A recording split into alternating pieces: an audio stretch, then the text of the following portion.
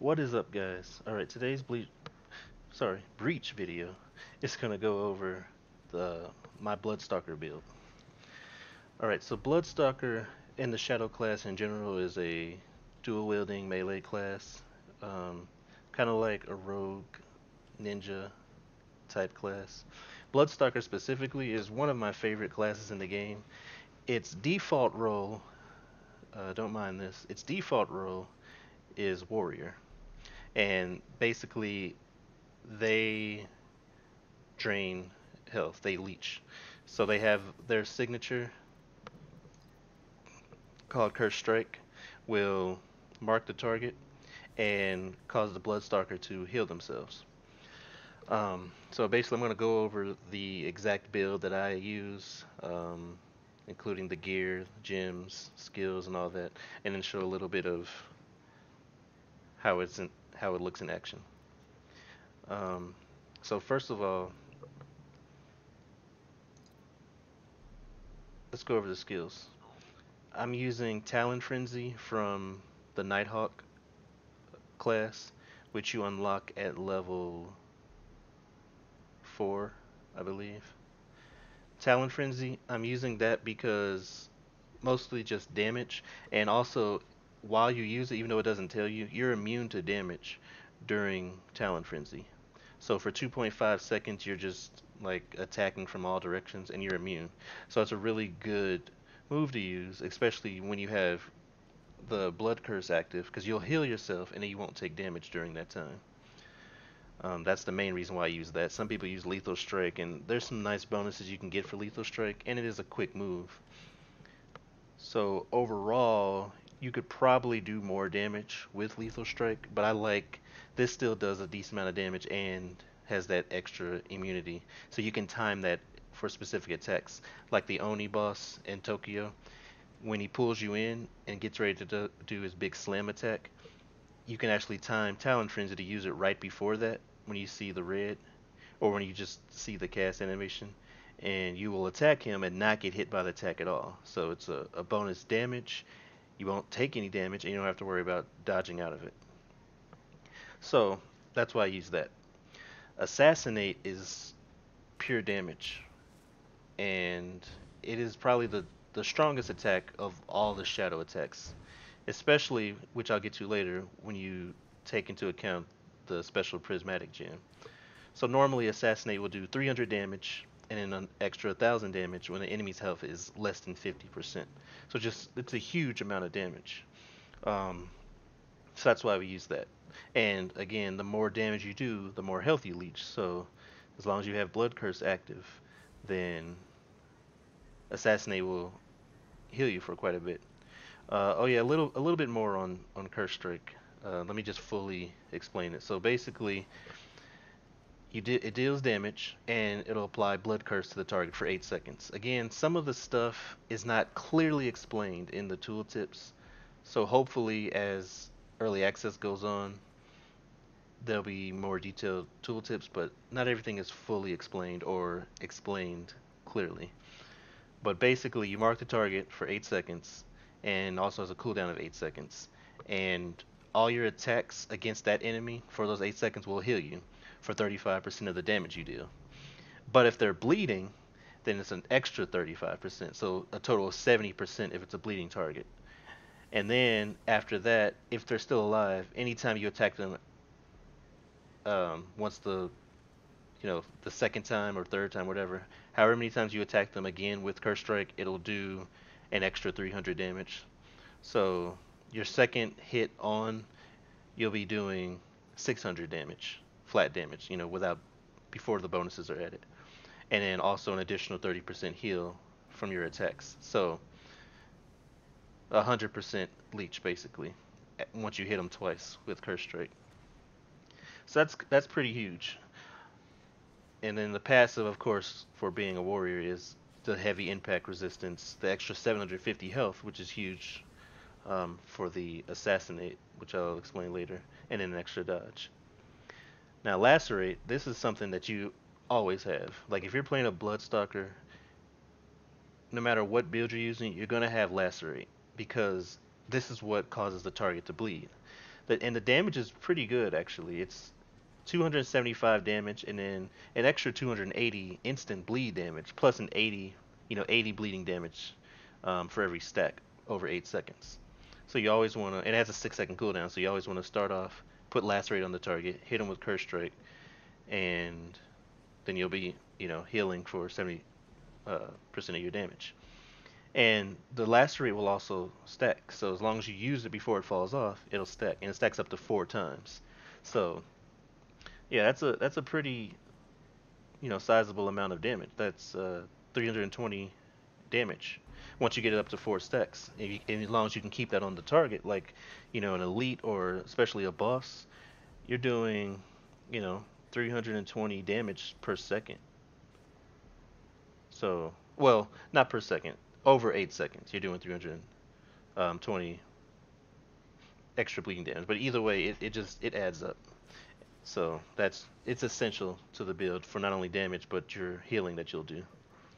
And then finally, the ultimate that I'm using. Oh yeah, one thing I forgot about Assassinate. It's a Shadow Blade ability, so you have to level Shadow Blade up to level 4 to unlock it. And then finally, the ultimate I'm using for this build is the Mob of Ravens, specifically because of the gear that I'm using. The normal ultimate is pretty good, Bloodlust. It gets you 50% haste and 125% lifesteal for 10 seconds. And that's really good because that'll work no matter who you attack. So you don't, have to only attack your Curse Strike target.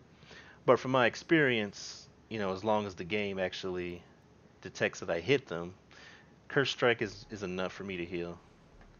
And that's if you're solo. If you have a healer and you're good. There's really no need to have that ultimate. So I personally am using Mob of Ravens, which is what I'm going to explain in the gear and gem section. But basically, Mob of Ravens will spawn 2 allies that are immune to damage, and they last for 20 seconds. And then during that time, they'll attack with basic attacks, Bird of Prey, and Talon Frenzy. Talon Frenzy, as you know, is a ability from the Night Stalker, and Bird of Prey is also the Night Stalker's signature ability, which knocks people up in the air. So,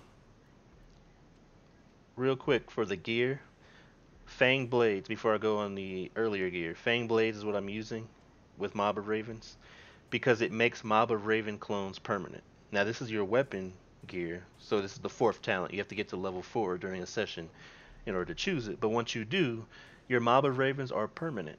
And that's amazing because, one, they don't take damage, they're immune to damage. So you have 2 allies normally that are immune to damage and they're just attacking the whole time. So that's pretty huge.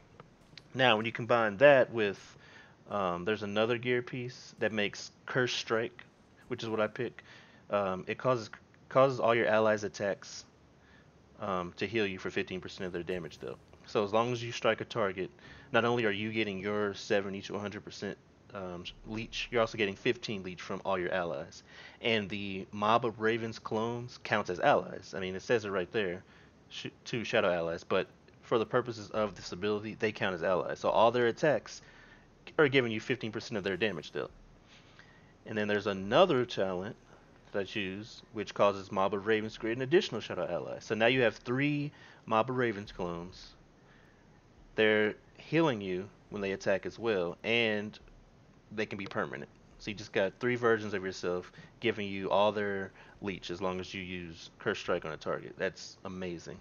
Plus, they're always going to be there, so it's perfect. Even though yeah, it's a level 4 ability, but if you get it early, then you can go through the rest of the level, and especially good for the boss room, which is where a lot of groups usually end up dying. So that's a pretty huge boost.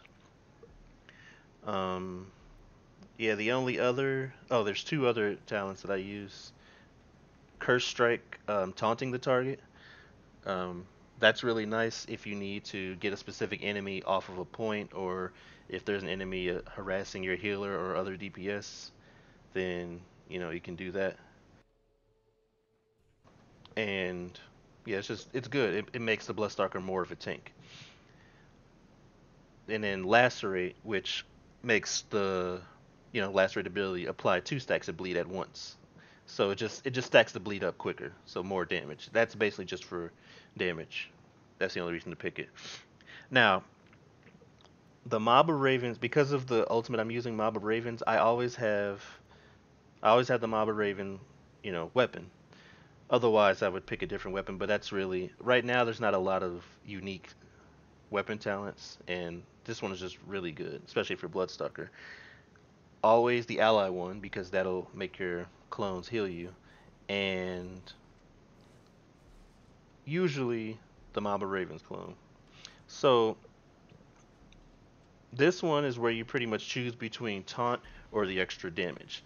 And really it depends on the group you're in, the mode of that you're playing, because I don't think taunt's gonna work on a player. Like if a player's playing Veil Demon and they possess an enemy, I don't think taunt is gonna make them attack. I think they can still attack different enemies, so that's gonna be useless in that scenario.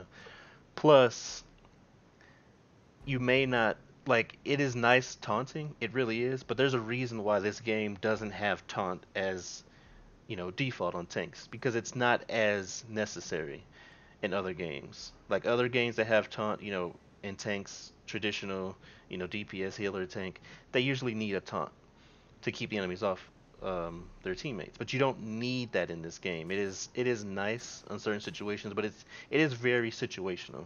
So although the taunt does sound amazing, and I do enjoy it at times, it still just depends. Like if you have a healer, like for one, if you have a healer in the group, you usually won't need it unless you're just getting focused, but at the same time, the NPCs aren't usually focusing specific enemies. And if it's a player, you probably can't taunt them away anyway. So, in general, the lineup of talents that I would use in a game would be Curse Strike, causes allies to heal you as well.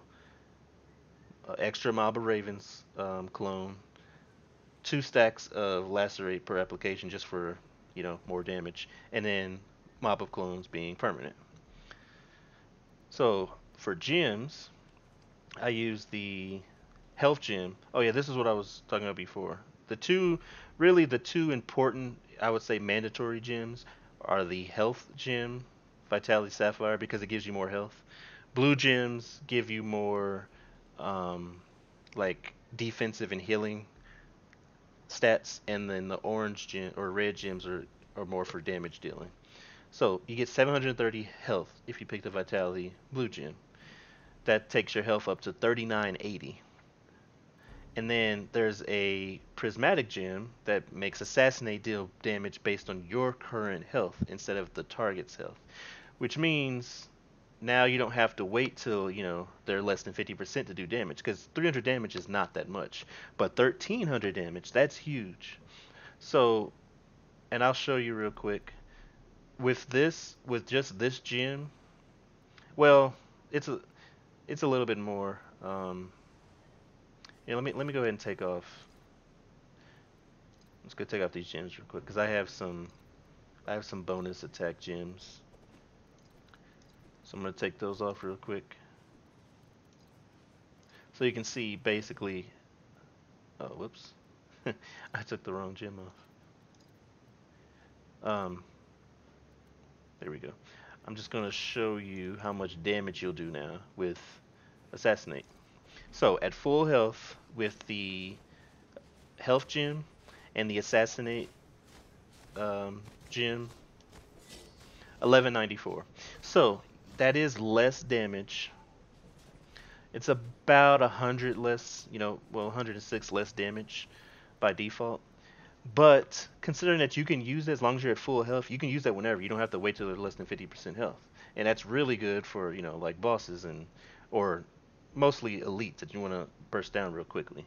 And it's even better for Bloodstalker because as long as you're playing right and have the right build, you're gonna be healing for a lot. You're gonna be staying at max health a lot, or at least close to max health.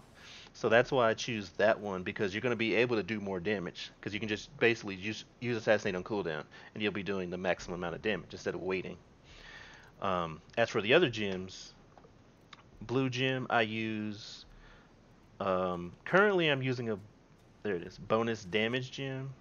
Because I didn't buy the melee damage. I bought general damage gems just so I can use them on multiple targets. I mean multiple classes. But ideally, I believe all these are melee abilities. Yes. So ideally you would want melee bonus attack gems instead of just flat bonus damage because the melee damage gems will gives you more than the regular bonus ones. So I do have a bonus melee red gem, and then where's the other one? There's another, yeah, 5% bonus damage. So bonus damage and melee damage, and then for the blue gems, you want melee damage, but bonus damage also works, and then health. And then for the prismatic again, the assassinate health based one, and then I have the cursed strike lifesteal. I like this one because this gives you an extra 20% to your lifesteal. So that's by default that is 55% just without doing anything, and then 90% if you are if they're bleeding. So that's just 90% from the first strike. That's a huge thing. And the cooldown is only like is a plus 20% cooldown. That's an extra like 2 seconds. Yeah, it's 8 seconds, and then it makes the cooldown, which I can show you real quick. Just makes the cooldown an extra 2 seconds. So see, it's 10 seconds. The extra 2 seconds is not that big of a deal. The extra 20% leech is huge. There are leech gems, but the percentage that it gives you is just not going to be that much compared to the damage. So this makes Bloodstalker a hybrid tank and DPS class. Now, as you can see, it actually changes the role to assassin, and that's because of the skills. So mostly the ultimate. So if I change this ultimate back, see, now I'm a warrior.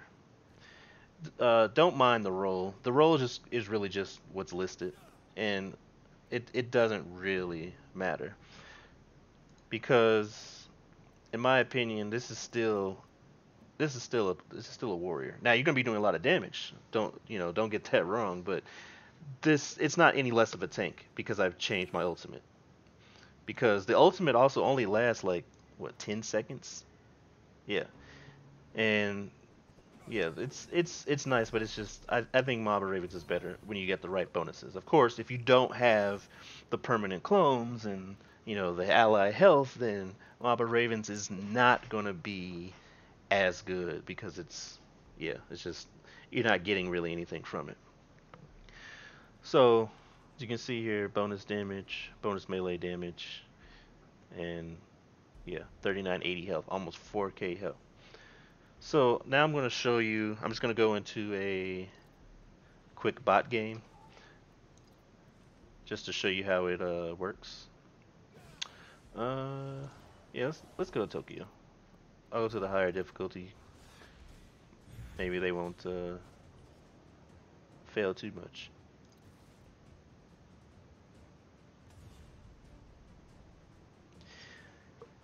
AI is still just terrible, but it'll also allow me to showcase the Bloodstalker a little bit more.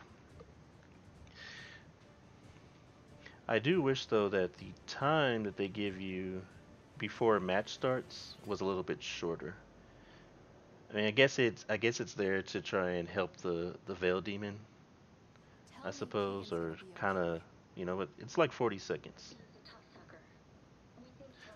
So, right off the bat, allies now here when you're attacking your target with Curse Strike.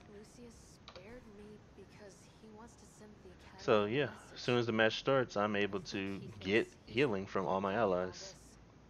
And then of course with the gym setups that I have, automatically my assassinate is health based. My Curse Strike is going to give me more healing.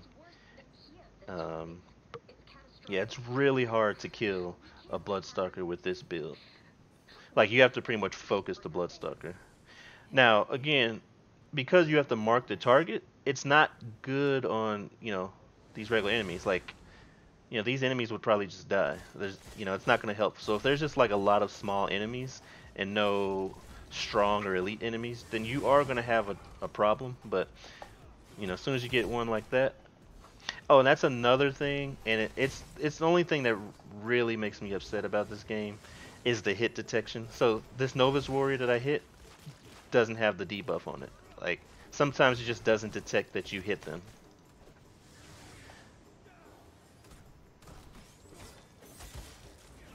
Yeah, like it just doesn't work sometimes.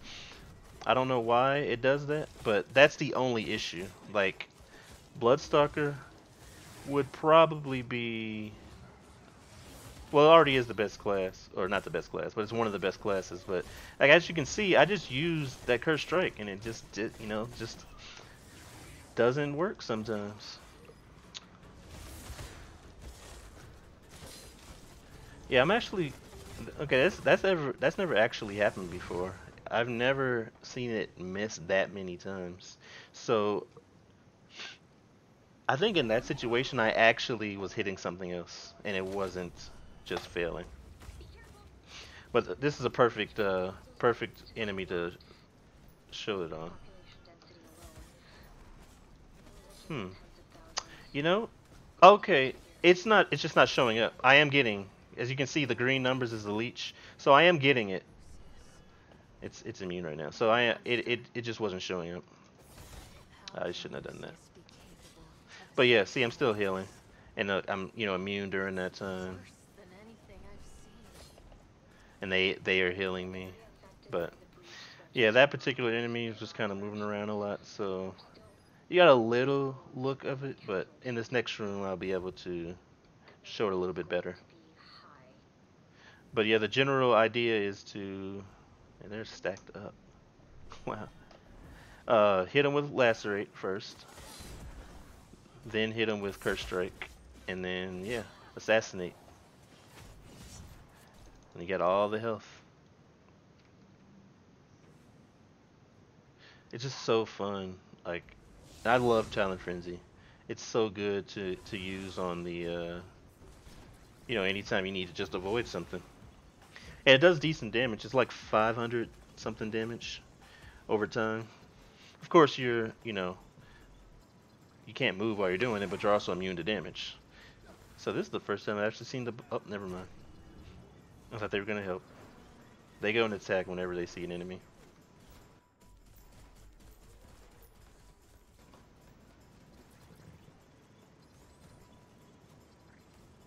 I just wanted to show for the videos though. I just wanted to show one more time on a strong enemy. How the healing and stuff works. There we go. This is perfect. So hit him with lacerate or not. Hit him with lacerate. Hit him with a curse strike. I'm at full health, so there we go. Assassinate. And that all those green numbers. I haven't taken any damage, so yeah. As you saw right there, I just hit with 342. It hit twice. 342, 342. So yeah, um yeah, I'm not taking the taunt. It's double the damage whenever you hit them repeatedly. So it's really nice. But yeah, that's basically what I wanted to show of the Bloodstalker. Even on Adept, uh, they still kind of die quickly, but that's you got the basic idea. You just hit them with that stuff, and then you're able to heal. And it does a lot of damage when you use like Assassinate. It's just this class will rack up damage really quickly, especially when you're putting lacerates. This is basically the elite killing class and setup. The regular enemies, you don't want to waste your time with them. You have your teammates do that. You just want to take out the strong enemies. Like you'll take them out so fast. Oh, now to have my ultimate real quick. Let me show you.